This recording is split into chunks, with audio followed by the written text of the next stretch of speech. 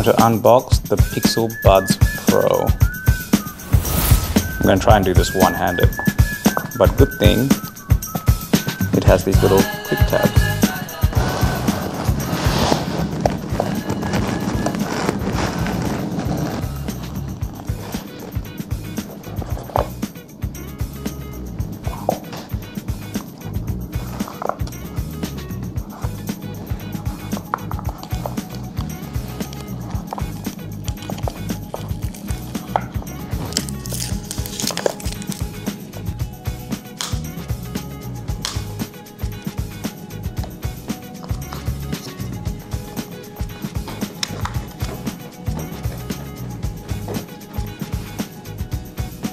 And those are the ear tips.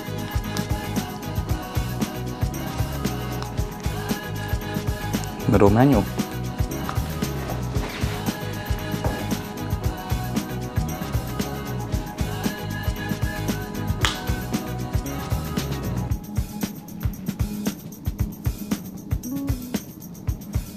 That's a clicky button. I assume to reset.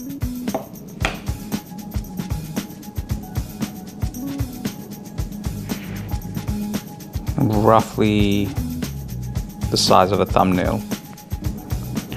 So it's black, it's got two vents, as you can see. Another, looks like a microphone vent there. And just the earbud itself with the two charging connector. And that must be the little proximity sensor.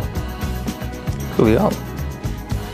In terms of the charging case, it's nothing really much that you haven't seen before, so it's got a very satisfying click, I gotta say. And time to try them out. This is pretty clicky, that's pretty good. Pixel Buds Pro. Now, I do regularly use the AirPods Pro, even though I use Android devices. Oh, this one's clicky too.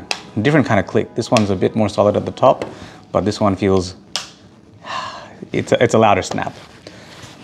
And I use the Sony XM3s as well as a daily driver. As you can see, the actual Pixel Buds Pro is roughly the same size. It's slightly wider than the AirPods Pro case, but it's less square, so it's probably the same volume. It's a slightly bit thicker, but comparable. This one is still a bit smaller in terms of holdability, but yeah, this one definitely feels heavier. So I'm assuming it's got a bigger battery, but it's nowhere near the size of the XM3s. The 4s obviously have a different style case. I don't have those. It's much slimmer. So slightly bit bigger.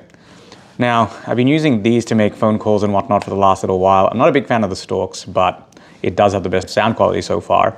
So I'm curious as to how this will go. In terms of pairing, I'm just gonna start screen record on there.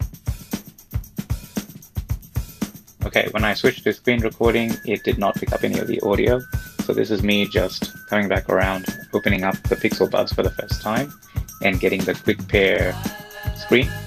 I'll fast forward through the rest of it, which involves downloading the app, putting the earbuds in, and it plays a little tone to set up the earbuds and basically check the seal, after which you can configure the touch controls. So that's this speed up.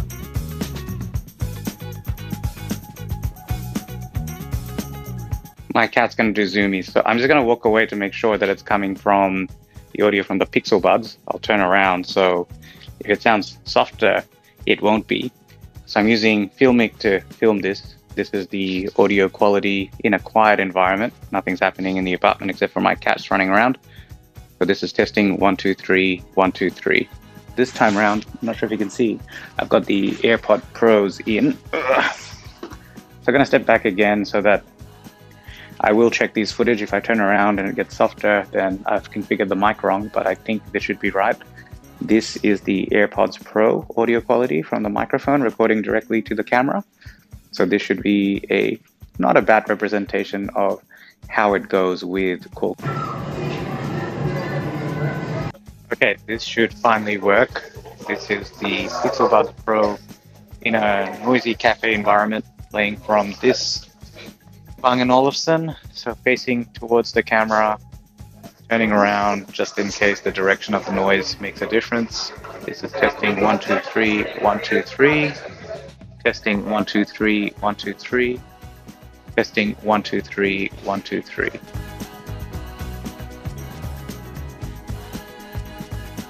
Okay, so I've been playing with these for about the last, call it maybe 40 minutes.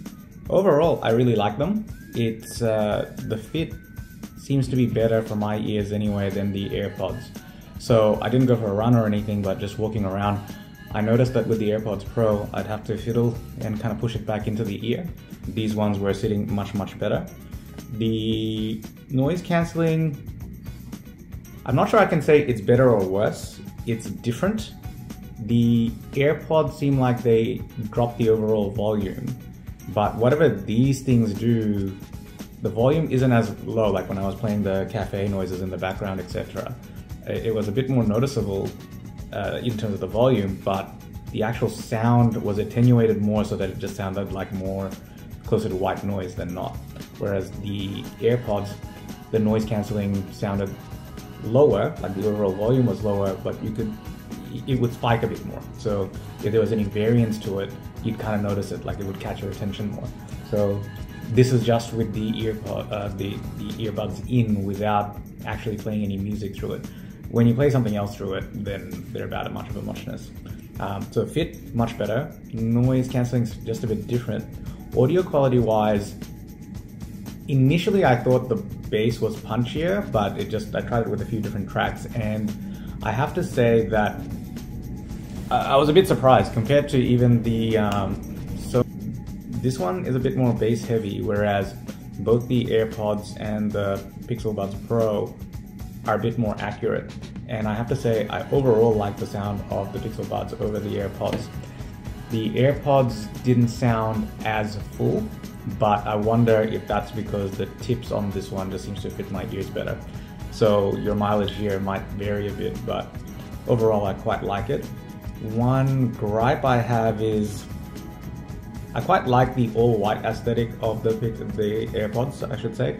The black stripe, look, it adds a bit of character, but I don't know. I think I would have just liked it all white, but I think everyone's going to be different. Or if they had all the colors as a different sort of highlight, so you know, you could get the sage with a bit of a sage tint. One thing about it is the actual coating. It's kind of like this matte white, kind of droopier substance. As compared to the AirPods, I was just filling up my fountain pen, had a bit of ink, and although I rubbed it off now, this one kind of stained a bit more easily than the AirPods did. I was holding both of them. That one, you had a thing, but it got a few stains, but you could wipe it off. This one needed a bit more effort, so I wonder if it's gonna kind of get a bit more discolored over time, a bit more frequently. Multi-point worked great, so I've got it paired to the phone that I'm recording on at the moment, as well as my laptop, and switching between the two was super easy. You just play the music and it just switches. So overall, as an initial sort of a first impression, yeah, I'm quite a fan. I think these are going to be my new daily drivers. I have also ordered the newer phones, but yeah, that's a later story. USB-C and wireless charging. The biggest thing about them is that there is no charging port or anything, so this relies on you having a USB-C cable, which I suppose everyone else does now, or a wireless charger to charge them. So far, in about, not quite an hour of using them, charge dropped to about 5%. So overall, I will have a play with them a bit more and give you a more thorough hands-on and an update in the coming videos. But for now, this has been the Pixel Buds Pro. All right, bye.